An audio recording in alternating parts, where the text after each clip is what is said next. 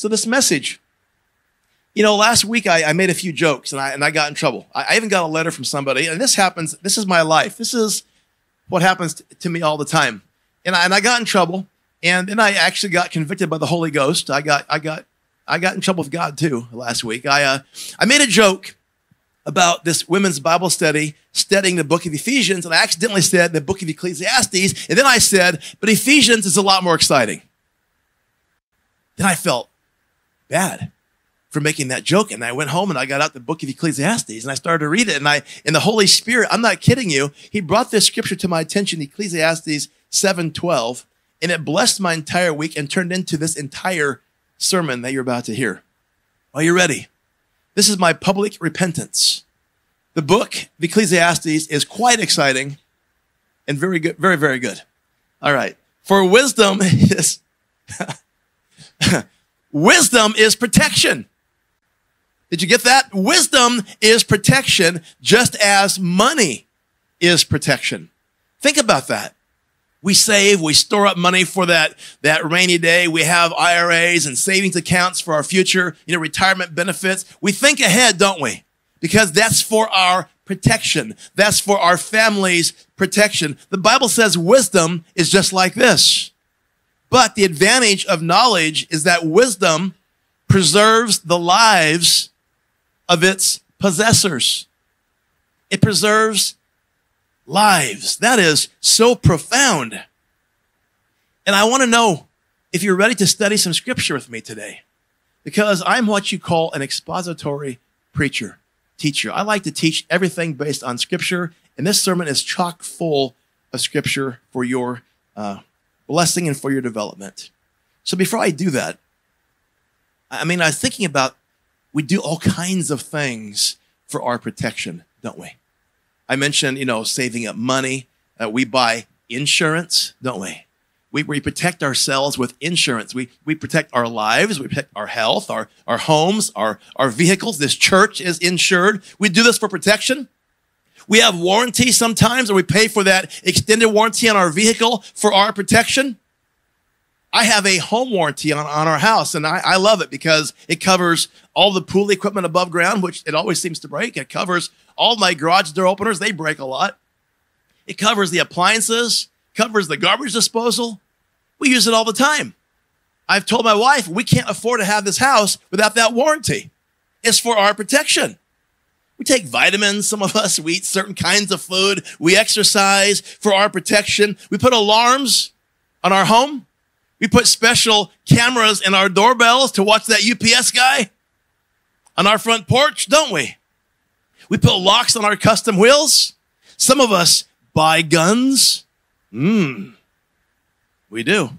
Some of us, we wear helmets when we ride motorcycles. Yes. Yes, we believe, even in a state that says you don't have to, I always wear a helmet for my protection. We have attack trained schnauzers in our houses. The miniature ones, they're like little ninjas. You never see them coming. We do all of these things for protection, but God said this. He said the best thing you can do to preserve your life is to possess wisdom. The best thing you can do above all of these things is to possess wisdom. Be honest. As we look back at our crazy younger lives, how many unwise things have we done? In fact, I took the word unwise and I translated it from the Greek. It actually translates to this word, teenager. Unwise translates, did you know that? It translates to teenager. And I've always said that wisdom minus time is not wisdom at all. We learn from our mistakes, hopefully. We learn from experiences. Thank God for the chance to grow up. Thank God for the chance to mature. Thank God that we have this day to grow even more. Yes? And I know there's many, many winter visitors in this congregation. Would you please raise your hands, snowbirds? We love you guys. Look at all these wise people who left the great north to come stay warm with us. Are you all using RVs? Most of you guys RVers? Yeah, RVers. RVers learn quickly that it's wise to know the difference between the gray water in the Blackwater valve in your motorhome, who knows what I'm talking about? They have valves. They have two valves and one pipe coming out, and it matters that you know what gray water is out of your sink and what black water is. They should call it brown water. Let's be honest. My dad, he loved these big diesel pusher motorhomes. He had some beauties, and he had this big 45-footer, and he pulled alongside of our house and outside of Fort Worth, Texas, when I was preaching out there for the winter, and something happened in his septic system from the cold, and it was all kind of clogged up, and it wasn't working right, and he asked me to come out and to try to help him, and so I went out there, and I opened the big side door, and I pulled off that cap, and I opened the valves. Nothing happened. I got a stick, tried to find out what the problem was. This is the epitome of unwise. My father, unbeknownst to me, was inside with a plunger trying to put pressure down while I'm underneath trying to put pressure up. And these things have enormous holding tanks. And it was like that movie Christmas Vacation. It was full and it exploded. It didn't trickle out, it exploded.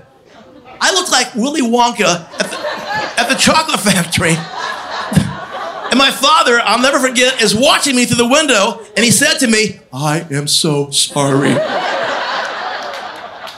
I had to wash myself down with a hose in the freezing cold weather, take off my clothes outside. I freaked out the neighbors. I yelled to my dad, "I'm going in the house for a shower, and then you're taking me for my favorite Mexican dinner." True story, and he actually did that. We learn from our mistakes, hopefully. Now, the Bible talks about a foolish man who keeps returning to his folly like a dog returns to its vomit. And we just keep seeing people do the same things over and over, expecting a different result, and nothing changes. That's called insanity, by the way. We don't want to be those kind of people. We want to put a pipe up, the Blackwater pipe, only one time in our lives, metaphorically speaking. We don't want to keep going through the mistakes that we make in life. It's a proven fact that people, all of us, are seekers of happiness. Now, I'm not talking about hedonism where we're pleasure seekers. I'm discussing that God has made us. We desire happiness, and this is a good thing. For us to desire happiness is a very healthy thing, because in our genuine quest for fulfilling happiness, these kind of scriptures that I'm about to share, they bear great truth. Proverbs 3:13. Happy is the man who finds wisdom, and the man who gains understanding. That man, the man who found godly wisdom, is a happy man. Proverbs 24:14. And I'm quoting from the NASB. And it's kind of a side note here. I've always, for all my career, I've been teaching from the NIV. And I have this old favorite NIV right in front of my keyboard on my desk. I look through it all the time. And then I find what I want to share with you guys. Then I go to Bible Gateway and I go to cut and paste what I've just read. And I'm starting to recognize that they've changed the NIV translation. It's not the same. And I feel like they've watered it down. I'm not happy at all with NIV translation. I'll get a letter from them next week. Here goes my next complaint letter from the NIV people, whoever they are. I'm now using a lot, I'm reading from the NASB a lot. I've been told by many great scholars that the NASB translation is among the greatest and the best and most respected of translations. Proverbs 24:14. Know that wisdom is thus for your soul. If you find it, hang on, there's an if. There's always an if in the Word of God. If you choose to seek wisdom, if you choose to do what is right, these blessings will follow. But we have freedom to choose. We can choose to keep putting a pipe or a stick up the Blackwater pipe. We can never learn from those mistakes if we choose not to. If you find it, then you will have a future, and your hope will not be cut off. In other words, godly wisdom provides for us a bright and hope-filled future. We need to seek wisdom, yes? So, are you lacking something? Are you longing for an internal peace, a peace within yourself? The Bible says this in Proverbs 19:8. He who gets wisdom loves his own soul. Now, this is not selfishness. This is telling us that if you seek wisdom, it's because you love yourself.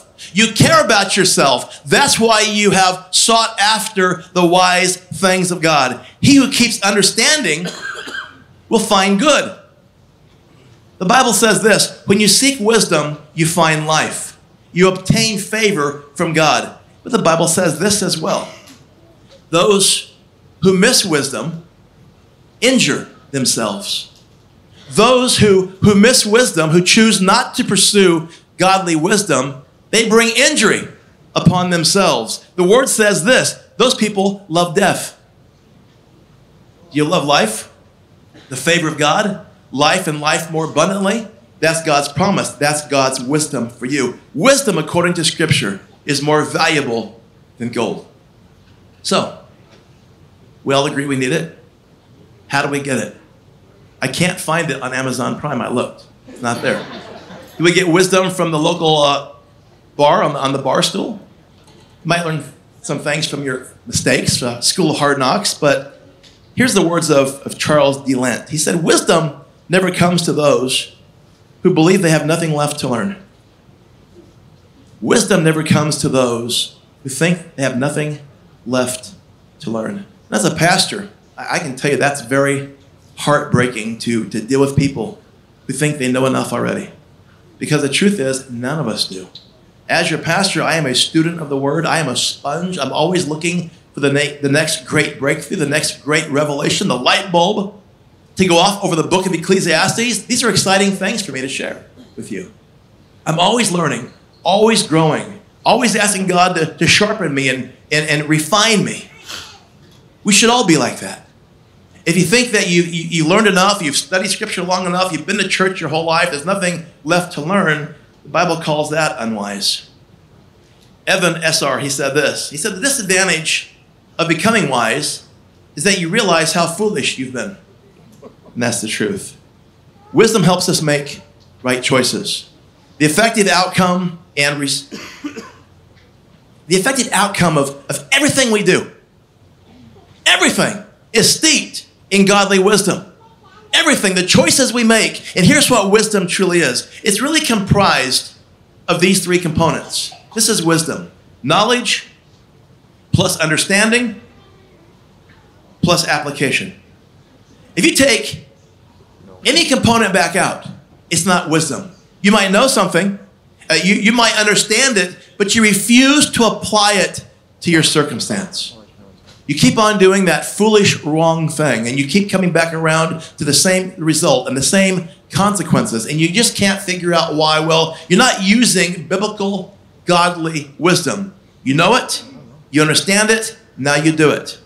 When the Bible tells us to not just simply be hearers, listeners of the word, but to be doers, God's referring to this right here. He wants to teach us things. He wants us to understand these things, and he wants us to change our ways and apply these things to our circumstances. So here's where godly wisdom truly begins. Proverbs 9, verse 10. The fear of God is the beginning of wisdom. Not the fear like you're afraid of the boogeyman kind of fear, but this kind of fear, this word translates to reverence, respect for God's authority, for who God is. A good definition of godly wisdom, therefore, is found right here in Matthew, verse 7:24, chapter 7, verse 24, in the words of Jesus. He said, therefore, everyone who hears these words of mine and puts them into practice is like a wise man who built his house on a solid foundation. A wise man will hear the words of God, learn to understand the word of God, and then apply it. Actually build his life on that principle or principles. Therefore, the fear of the Lord is the beginning of true wisdom, and listening to him is evident. It's fruit that his wisdom is taking life and flight inside of you. His wisdom is percolating inside of you. So I brought you 7 biblical truths today. 7 principles. And I found some of these in a book called Desiring God by John Piper. And I noticed one thing about this. You see, my heart's desire is to walk out here and to spend this short burst of time with you and to truly be impactful, to truly make this meaningful and necessary and worthwhile, that you came and you're glad and you're growing, and that blesses your pastor to see that this is beneficial. And so to make this easier, I bring things for the screen. I encourage you to write notes and to take photographs and take these things home and mark up your Bibles. But every time I do this, I'm kind of taken aback by this fact that these principles I'm about to share are quite familiar. These principles are largely the same principles to solve all kinds of issues in our Christian experience. Number one, if you want to have wisdom in your life, you need to desire and pursue wisdom. You need to want wisdom with all of your heart. Proverbs 4:8, cherish her. Now, her is a metaphor for wisdom. Cherish wisdom, and wisdom will exalt you. Embrace wisdom, and wisdom will honor you.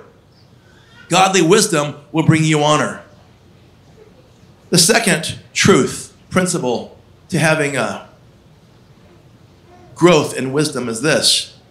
No surprise. We need to apply ourselves to the study and the meditation of God's Word. We make all kinds of excuses. We have all these good plans at the beginning of the year, these new journals and these new devotionals, and then things happen and we just kind of push them aside. But you know the truth. Every time you begin your day in the Word of God, that entire day always works better. It just does. Psalm 19:7. The law of God is perfect, refreshing to the soul. The statutes of the Lord are trustworthy, making wise the people like me, the simple. Making even a man like me wise in the ways of God. It's interesting, you can read one chapter in the book of Proverbs every day, and there's just enough to last you for the month. Then you can start all over again. That's a wise first step in reading the Bible. And you're going to discover, because every time you come back around to that exact same chapter, you're going to think, I'm going to recognize this, it's going to get boring. But no, because the Bible is the living Word of God, you're going to find a fresh application and a new relevance to everything you read every time you come around for the rest of your life. You're going to find the living Word of God bearing fruit by reading the same things every month, over and over again. And then read the rest of Scripture. Read Ecclesiastes and Ephesians and everything around it in between. This is necessary. We cannot live well as Christians apart from the Word of God. Amen. Third step in growing in our Christ-like wisdom. Ask God for wisdom. Solomon was not born wise, yet the Bible calls him what? It calls him the wisest king. Now I have a little asterisk in my mind when I see the words wisest king, because all of his actions weren't always wise. If you know the story of Solomon, he made a grave mistake with women. The wrong women. Wisdom is challenged by the wrong women. It's been going on for a long time. So men and ladies, take note that when you operate in godly wisdom, you must practice those principles daily and not depart, even for a moment, like Solomon unfortunately did. But the scriptures tell us that Solomon was legendary. He was legendary in his wisdom. There's this one story that's so amazing about two prostitutes. And they both have little babies at the same time, and they're living together. And one of these ladies rolls over and suffocates her baby, and he died. And so in the middle of the night, she switched babies. She gave the other gal the dead baby. She took her living baby as her own. And the next morning, the other mom said, wait a minute, this is not my baby. And they wind up in this big dispute in front of King Solomon. And King Solomon said, hey, just get a sword and cut that living baby in half right now. What? What kind of wisdom is that? And the real mom, filled with love and compassion for her child, she says, no, give the child to the other mother. And the king said, and you are the rightful mother of this child. That's Holy Spirit fueled wisdom from God. God has that kind of wisdom on tap for all of us for asking. Solomon asked for it. He wasn't born with it. He asked God for the ability to discern, for the ability to lead. And God said, hey, because you're not asking for things for yourself, I'm going to give you what you ask. But God is so funny like this. You ask for the right things, he gives you all the things along with it. He blessed Solomon in all kinds of ways. Along with it, lots of wisdom. Colossians 1:9, the Apostle Paul said this. He said, "For this reason, since the day we heard about you, we have not stopped praying for you. We continually ask God to fill you with knowledge of his will through all wisdom and understanding that his Spirit provides." You ask God for wisdom, his Holy Spirit is here in you to tell you and show you the wise. That's still small voice, that nudging that's telling you, don't do this anymore. Don't open that valve like that. Don't remember what happened last time. Don't do this. His Spirit guiding us in the ways of wisdom. We need to ask him for wisdom. We need to apply it. Are you ready for this? Look at James 1:5. If any of you lacks wisdom, you should ask God. If any of you lacks wisdom, you should ask God, who gives it generously. But here comes the most peculiar part of this entire verse. He gives it generously to you without finding fault. What does that mean? So in other words, you ask God for wisdom, he's not going to blame you for asking him. Why would God mention that to us in his word? And I'll give you the answer. Because we are peculiar people, especially men. We are arrogant. We are proud. We are prideful. We have a hard time asking for help. We hate asking for directions. We have a hard time humbling ourselves before God. And God's telling us, hey, I want to help you. Just ask me for wisdom. Ask me for knowledge, and I'm not going to hold it against you. I'm not going to judge you for taking so long to ask me for help. But we're like this, aren't we, guys? You know, we are so, maybe I'm just talking about me. I battle pride. And in my earlier days, especially in the early days of ministry, it was really a millstone around my neck. And there was times, I went to the Promise Keepers probably 22, 23 years ago. And I didn't want to go to the Promise Keepers. I went because my friend needed to go. I went to make sure he got help. Ever done that? And while I'm watching a place filled full of 40,000 men worshiping God at one time, and then I watched this altar call, and I watched about 10,000 men filter out of the stands into the stadium floor and receive Christ. Here I was, this big gym owner at the time, stoic in stature, crying like a baby, not realizing all of this was part of a foreshadowing, a foretelling of my own future in ministry that I couldn't understand on that day. And it changed me. And I got Holy Ghosted there. I got rattled there. I was a spiritual sideshow when I came out of that place. I was different. And one of the things they challenged us to do was to go home and pray with our wives. Now, I did the math last night. At that point, we've been married about, I guess, 12, 13 years, and I had never prayed out loud in front of my wife. She never heard me pray to God. Why? I was too proud. I was embarrassed to have her watch me ask God for help because I had all of the answers. I was a mover and a shaker. I got things done. And one time, when my life was going to heck in a financial handbasket in a bad business deal that was about to destroy us, I went to my knees in our bedroom and begging God for help, and Melissa walked in behind me. And what did I do? True story. I stopped praying. I pretended to be looking under the bed for something. Oh, there's that pencil. I lost it 2 years ago. That's my favorite pencil. Oh. True story. So now at the Promise Keepers, I'm being convicted to go home and start praying with my wife. And I made God the promise that I would do it. And I tried to keep those kind of promises. And I went home and I said, Melissa, I've been convicted that I should be a spiritual leader in our home. I need to pray with you. We're going to pray together every night starting tonight. So bedtime came and I'm a nervous wreck. I'm shaking. I'm sick to my stomach. I'm sweating. How weird is this? I'm your pastor. You want to get rid of me now? I don't blame you. Anyway, so I get on my knees next to my wife. I hold her by the hand and I ask God for help. I ask God for wisdom. I said, Lord, I have no clue how to do this. I don't feel good or comfortable in doing this. Will you please show me how to pray? Will you please show me what to pray about? And his Spirit came over me and he led this most beautiful, eloquent prayer out of me for my wife, for my family, for our circumstances. And when we were done, we were just holding each other and sobbing. I've been telling men now for 23 or 24 years, if you think the most intimate thing in your bedroom is sex, think again.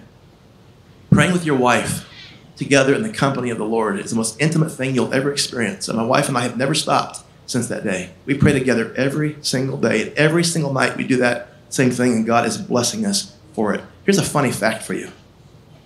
In Christian circles, marriages are ending in divorce 6 out of 10 times, just like the rest of the world.